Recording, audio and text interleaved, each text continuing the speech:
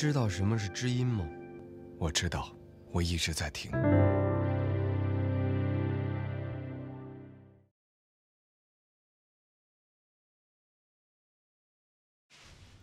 恕我直言，当年虽然做工过硬，但是对于人物的理解稍微浅显了些，未必能唱出其中的精髓。那现在时机成熟了？千载难逢。现在你和我什么生死荣辱没有经历过啊？现在你什么角色演不了呢？来，他们二位从小就在这上林仙馆长大，那对小凤仙的故事是了如指掌。来，你们二位给商老板唱段《照花台》，让商老板找灵感。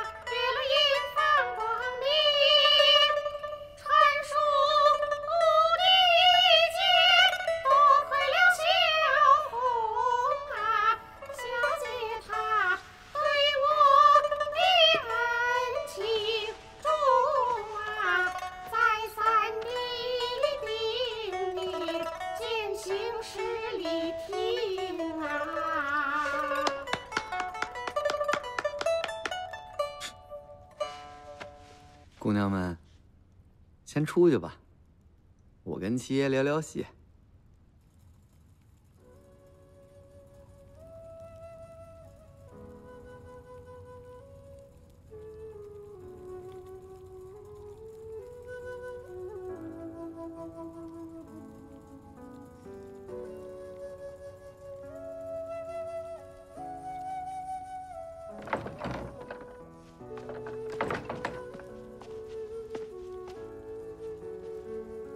哟，二爷来了。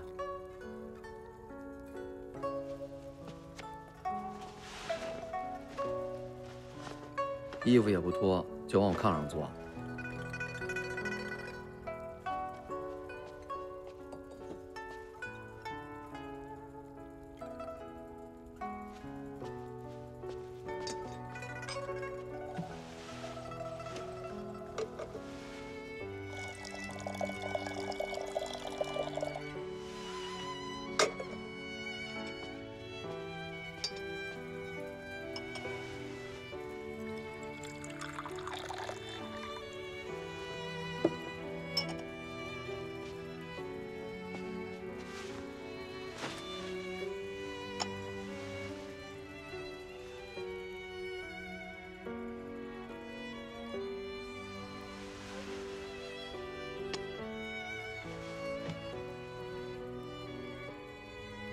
查查还没消息啊？我已经让江湖上的朋友帮忙去找了，码头旅馆他们经常去，比警察管用。他临走的时候给我留下一封信，说道不同不相为谋，要跟我一刀两断，家人不必来找。二奶奶和我姐姐觉得这是家丑，不敢闹大动静，只是找人暗地里寻找。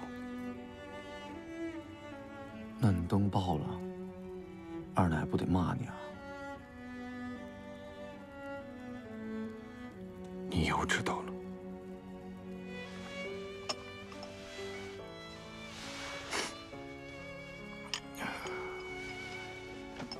你们是什么样的人，我心里还是很清楚的。无非就是你觉得二奶奶把那些虚无缥缈的名节看得比什么都重，错过了找查查尔的最好时机。二奶奶觉得你天天跟日本人勾肩搭背的，惹得查查尔不想在家里待了，对不对？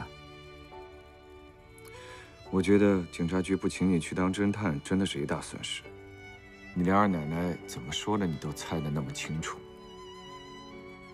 大户人家的太太小姐啊，看上去各有千秋，实际上心里边弦儿啊，都是一样的。我见过好多闺阁女子，查查尔跟他们都不一样，他心里有大主意。他就是主意太大。他走了之后，我就搜过他的房间，竟然搜出许多共产革命方面的书籍和笔记。我越看越是害怕呀，他这不是开玩笑，这是真的要上前线冲锋陷阵啊！那些书里都写的什么呀？二爷，你跟我说说呗。我都给他藏起来了。其实我想想啊，他之前倒是跟我提过一嘴，可是那个时候我打断了他。这国仇家恨的事情打进去我一个还不够吗？我只想让家里边人平平安安的享福。您可真够操心的，我瞅您都累得慌。都16岁的大姑娘，你要不然咬咬牙狠狠心，当她嫁了呗。沈老板，说了这么多，你也不问问我是不是真的当了汉奸？你不会的。我要是真的当了汉奸，你怎么说？那还有什么好说的？打断那2条狗腿，把你关水银楼里边，养你一辈子，不让你出去祸害人。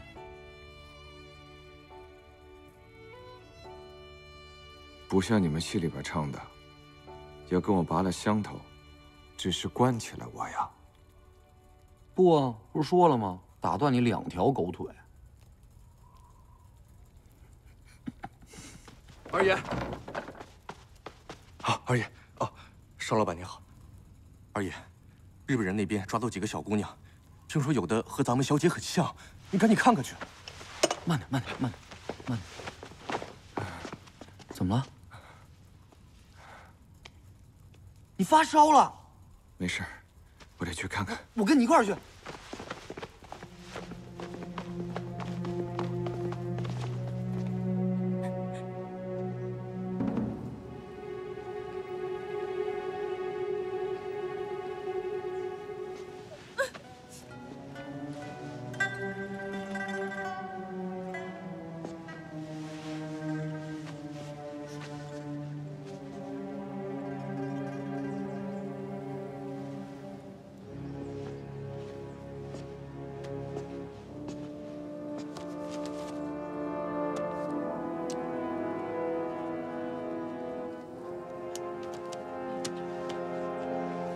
把他们全都装回去！嘿，嘿，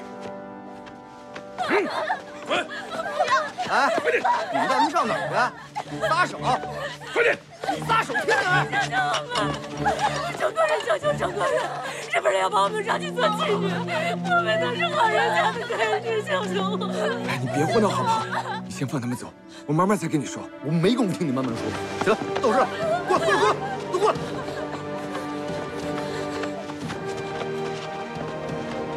哎，别开枪！叫你别跟过来，跟过来就胡闹，他们没事的。我不信！起开！你起开！你给我起开！哎，你别闹了！你不相信我吗？二爷。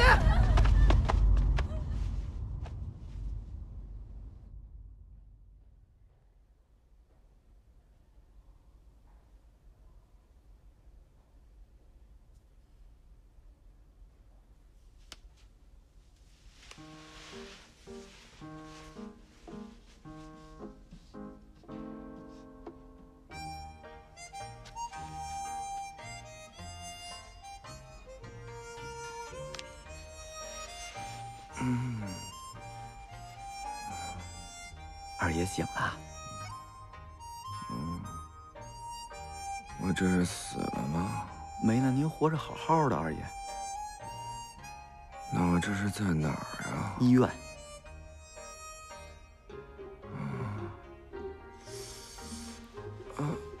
起来吗？哎呦，疼，疼，疼！哪儿疼？哪儿疼？哪儿都疼，浑身都疼。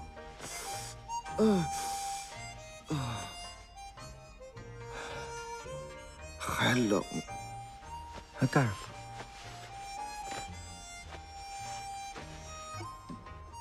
二爷，你长白头发了，你看，都是我拔的。你是瞎吗？那里边有好几根黑头发呢，你可别再拔我了，再拔给我拔秃了。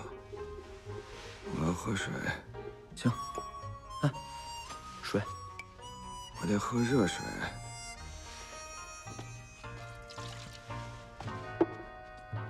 我不想喝水了，去给我买个橘子汁儿吧。哎，好。还是热咖啡吧，多放糖少放奶。去，我找老婆伺候你去。那我还是喝热水吧。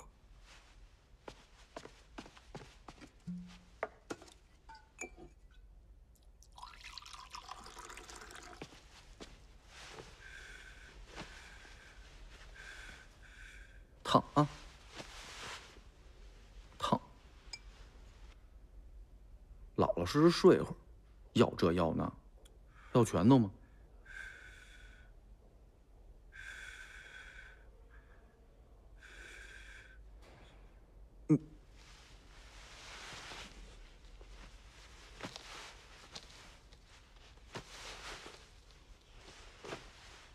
你可得给我看住了点啊，别让空气进到管子里边。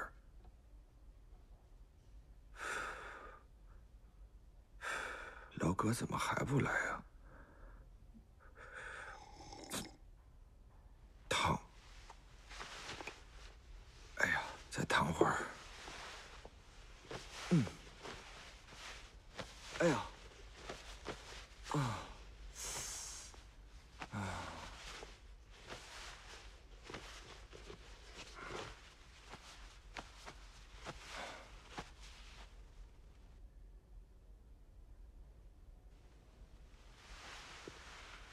不许拔我头发！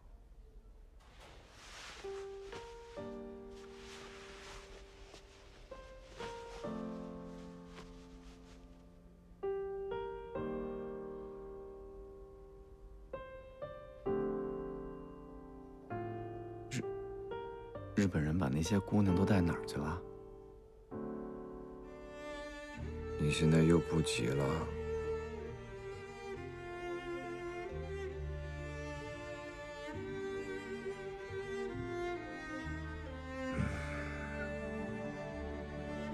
上海，范家的沙场，日本人肯放了他们呀？不白放，我拿钱赎了他们。趁着我找妹妹，拿这些姑娘来讹我的良心啊！真是帮孙子养的。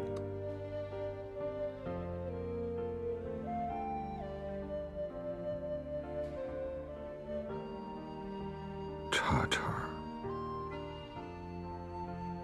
我是不打算再找了。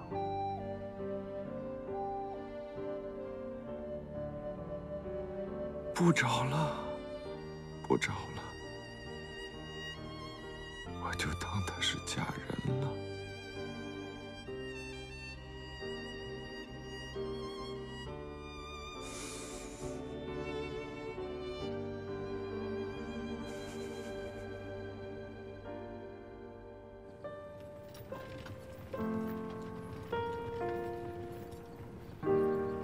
哥哥、嫂子、姐姐，我很好，勿念。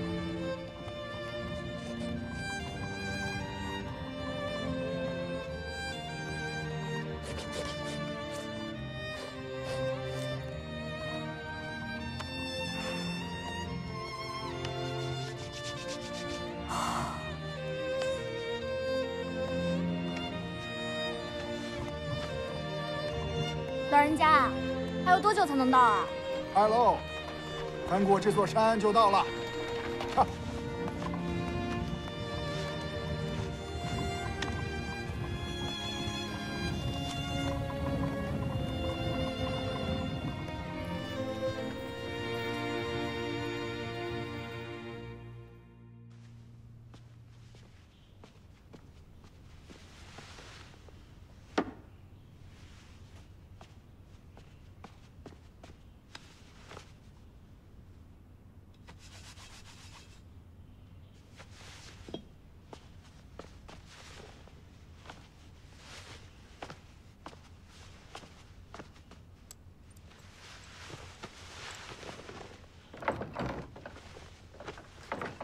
二爷，哎呦，商老板，您这又是干嘛呢？哎，二爷，你当铺里边还收古董吗？我这东西作价给你得了。我认识你不到2年，你这家产都当了好几回了，这次又是为了什么呀？我呀，我这回凑钱买大飞机，炸日本人，棒不棒？棒，真棒。那是我拿什么东西？送你的，值钱吗？宫里的玩意儿。当给你了，多买个炸弹。商老板，你这是缺钱呢，还是缺心眼儿啊？这样吧，你要是真缺钱呢，我给你出一主意。你手上不是还有水云楼1半的股票吗？抵押给我呀。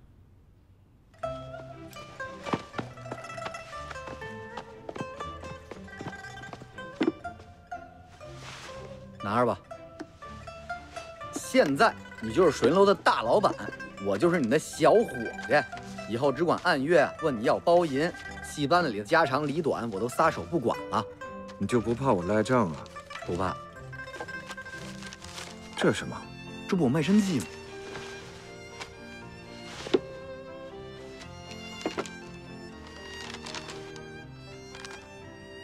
哟，这是你的手印儿啊，就这么一丁点儿。这不跟杨贵妃额心的那个红痣一样大吗？嗨，那年我才几岁。这给我吧，我再给你放一笔款子。哎，自打我成了水云楼班主那天，这卖身契就作废了，你留着也没用。别说我讹你啊！那你再给我写一个管用的。行，我给你写一个。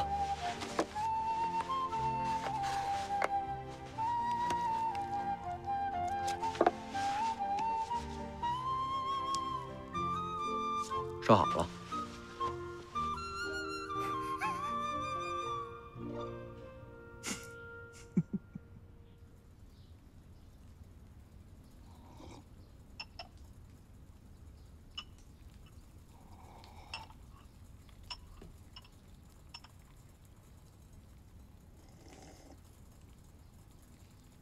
你家三妹子找着了？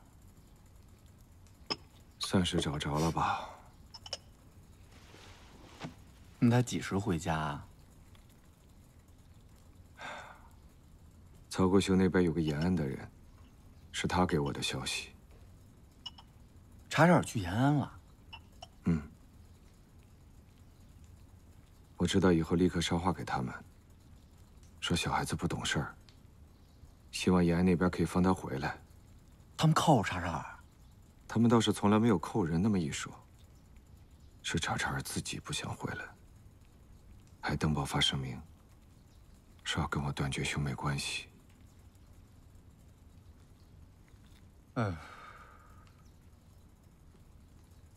读过书的就是不一样。不过查尔在延安待着也挺好，我看他们都挺靠谱的。商老板什么时候又看到延安的人了？你不会有什么事儿瞒着我吧？你别多问。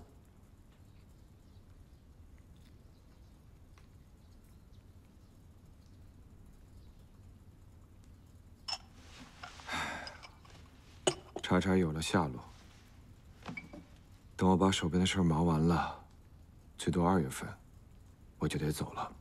上哪儿去啊？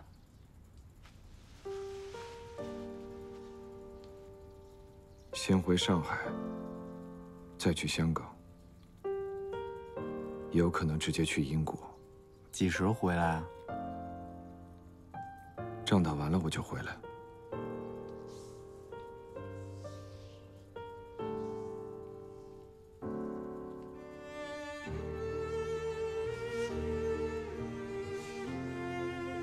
早该走了。我知道，我唱错了战金山，害得你被日本人拿了朵。你别这么想，日本人只要对我有所图，他就饶不了我，有你没你都一样。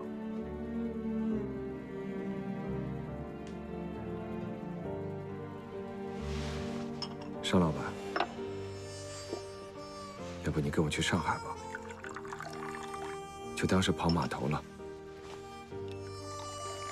要不然我把外边那东西都给你，你留下。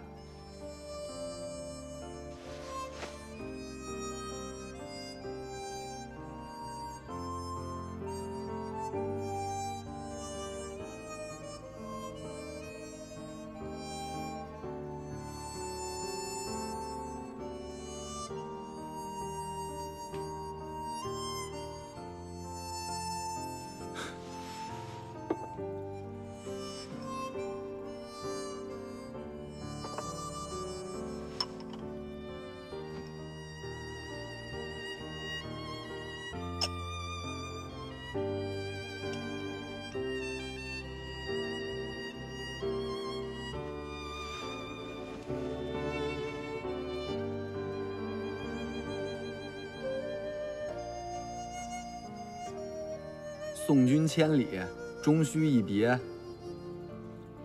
我跟你去上海能待多久啊？以后也不见得跟你去英国唱戏，那不对牛弹琴吗？二爷，你安心上路吧。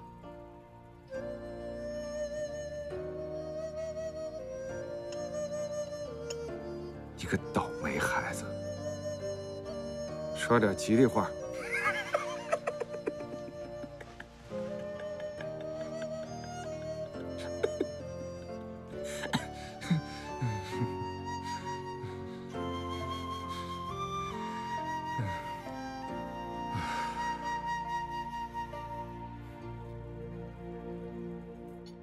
我早就说过了，这条路上的土匪只认识本家的人。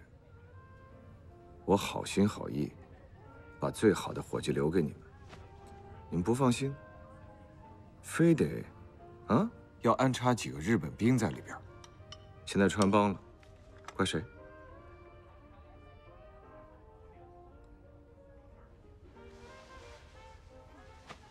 我最近听说，陈先生还有一条新的艺术线，这条路线要经过一个叫流仙洞的山洞，不仅比原来的路线节省时间，还可以躲避土匪。我怎么没有听你说过？坂田大佐，这是在怪罪我了。流星洞才刚刚修好，我一次都没走过。你敢走，我不敢走。这万一要是有个3长2短，我赔不起你的。我没有告诉陈先生的意思。你说的对，新的路线需要时间来熟悉。那就说说目前的情况。我的后院被罗子林的土匪给劫了，这些土匪太可恶，一打就跑，一决就散。所以，我想请陈先生出面帮我解决一下。那个女土匪，哎呀，吃人肉的，我管不了。难道陈先生不顾自己的那些大户籍了吗？别，现在他们是你的伙计。陈文台，你不要以为有曹万军给你撑腰，你就可以如此的放肆。半天大佐，这个就是你求人办事的态度吗？你别这么看着我。上次我已经为你们走过一趟祸了，冒着生命的危险，你不能让我次次都上刀山吧？你要是逼急了我就耍光棍儿，去你们陆军司令部告你偏离规定路线，结果被土匪劫去了物资。我看你怎么收场。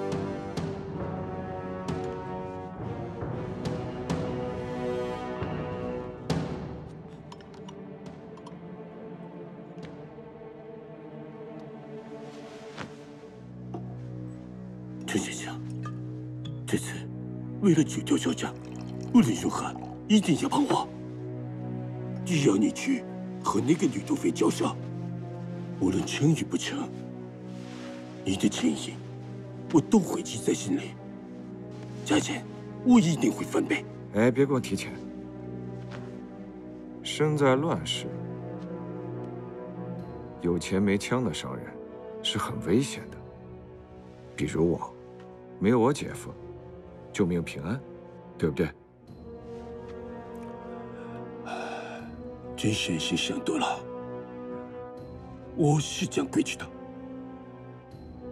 规矩？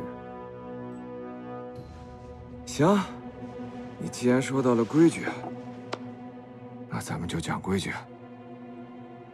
我，程凤台，因为你们日本人坏了名声，我的亲妹妹因此跟我断绝了关系，你们是知道的，对吧？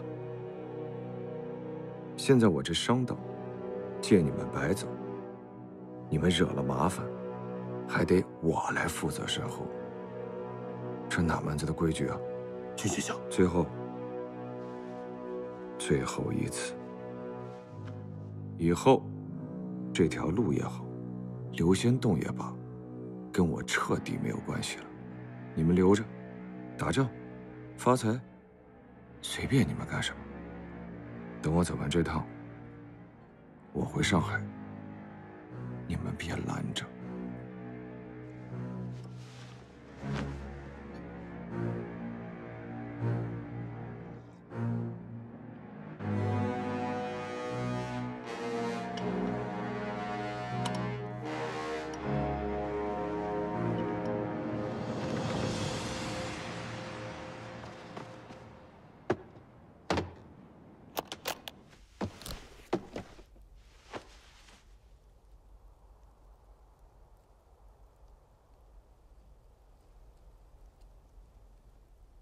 多谢商老板，韩先生也一定非常感激您。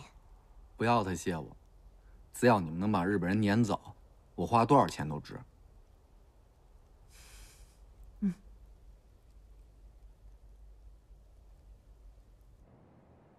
啊，我先出去，你们兄弟俩再好好说会儿话。行，那我帮你把钱拿出去。不用，我自己来。可重了，您拿动吗？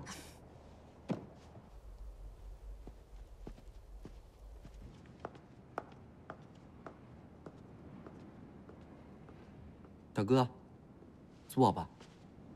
坐。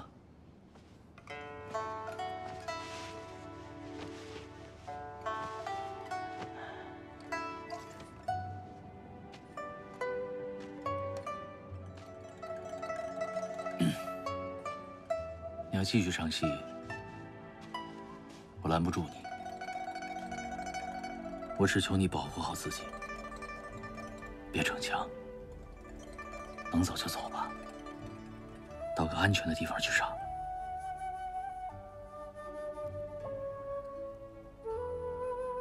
现在哪儿还有安全的地方？哪儿都一样。大哥，你就别管我，只管干好你们的大事儿，这样我们才能有好日子过。瞎子，你长大了，我都快老了。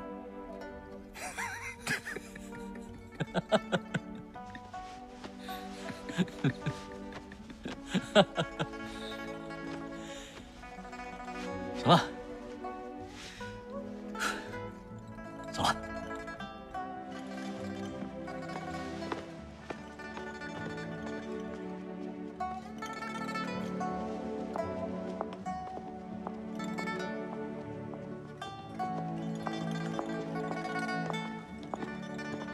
二爷，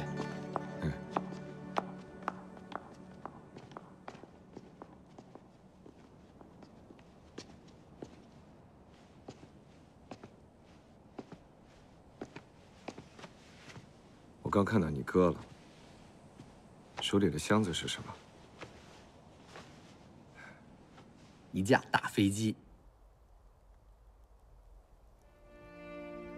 能装进手提箱的飞机？买大飞机的钱。我以为你开玩笑呢，原来你是玩真的。我一向说话算话。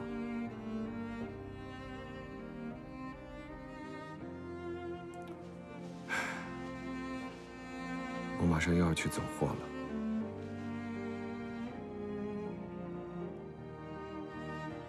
你这一出去，怕是连新戏都赶不上。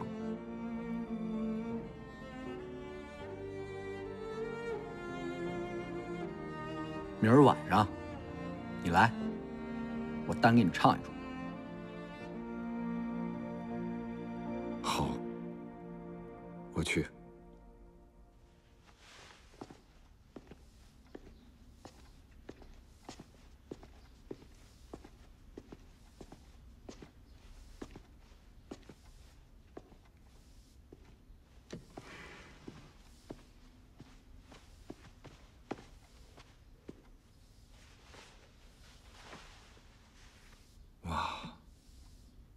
今天这么丰盛呢？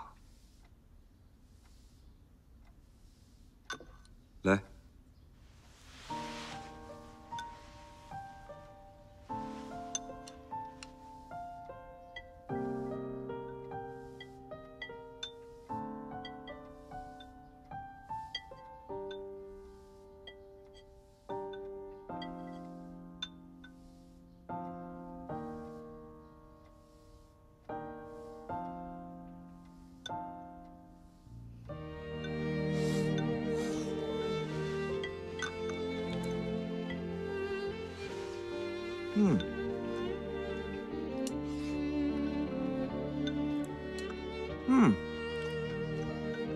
太好吃了！好久没有吃到二奶奶亲手做的饭了。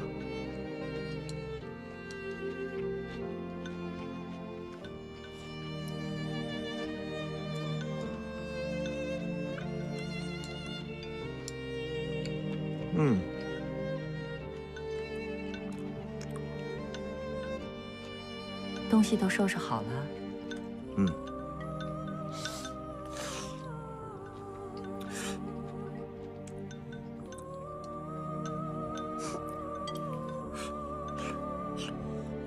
范莲今天订婚，我去看看有什么需要帮忙的。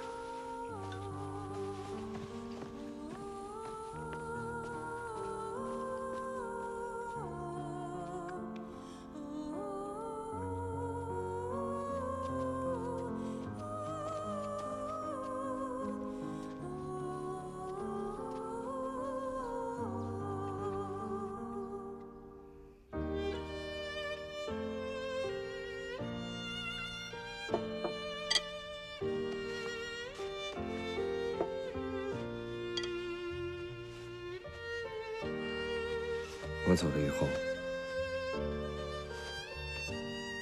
你帮二奶奶把所有的金银珠宝全部都存到银行里边。她不懂，带在身上不安全。你只管顾好自己的周全，其他的事儿交给我。你也跟我走，姐夫怎么办呀？是你姐夫让我走的。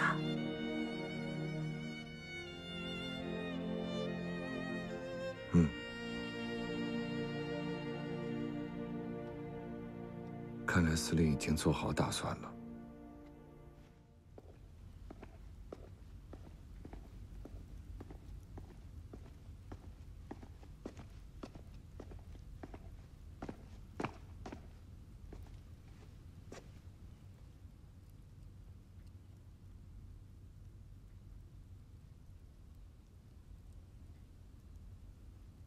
二爷，今儿单独为您唱一出。不知姑娘家住哪里？为何流落在此？哎，将军呐！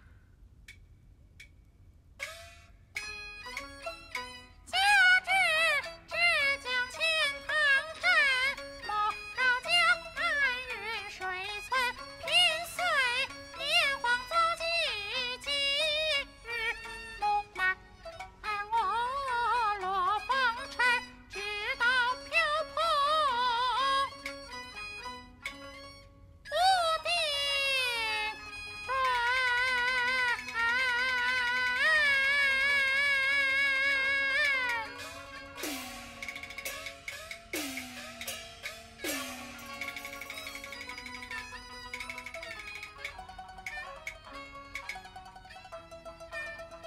黄丝瑶台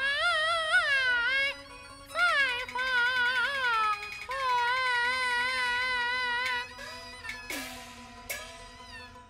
可惜了，假如不打仗，这些要是能多跑几个码头，肯定比赵飞燕还红。将军，要是全套型都配上，就更好看了。春季晚花开，不及那千重岭上幻蝶山外，云天万里足。陈怀，君且看我顽皮袖上真白。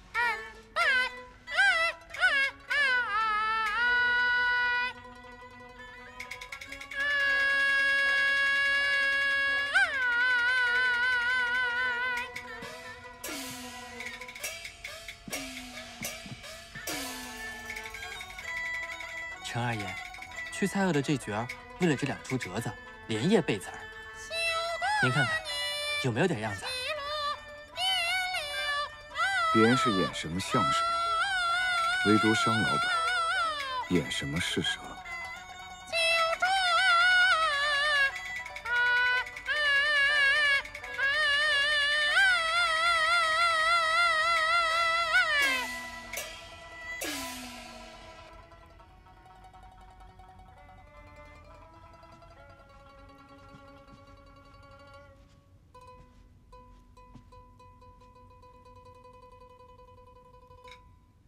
一缕青丝一身缠，夜望两时谈流连，眉角倒映着花好月圆，虽山河只待一肩带。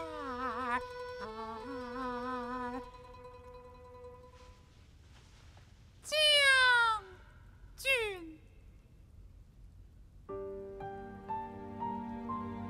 怎么回事？男主怎么不唱？怎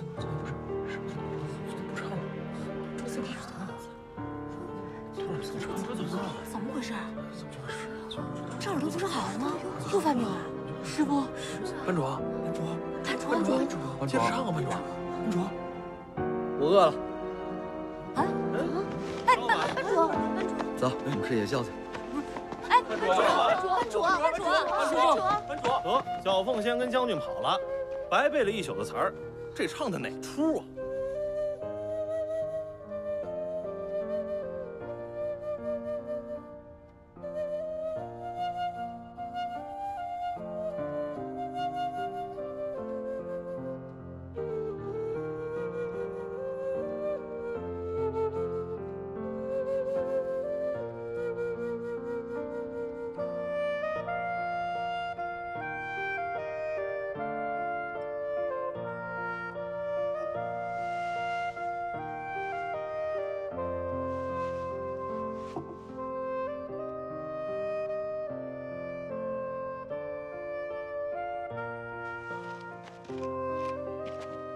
二爷，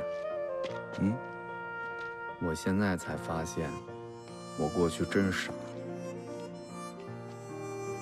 你现在也不聪明。我为了带2分真切到戏里面，为了在后台出风头，戴了那么久的金银宝石在头上，又沉，又招人偷，傻不傻呀？戏是假的，戏里的珠宝何必是真的？傻透了。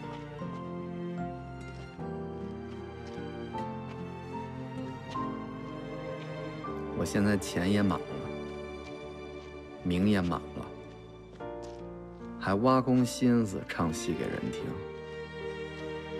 可是戏迷们总是更喜欢俗戏，那些够上拔尖儿的，我的得意之作，他们总是不大捧场。千年梨园的饭碗，吃的正是一个俗字。难得听到商老板抱怨，你是跟杜琪他们混久了，身上沾了点文人气。花钱弄死杀，捧我的是他们；听见风言风语、传闲话、疑心我、诋毁我的也是他们。偶尔出一点差池，还要打我、骂我、编排我。他们爱着商细蕊唱出来的杨贵妃、杜丽娘，却对商细蕊这个人又打又骂，打碎了石像哪儿来的影啊？傻不傻？我傻，他们更傻。商老板也没喝酒啊，怎么满嘴说的都是醉话？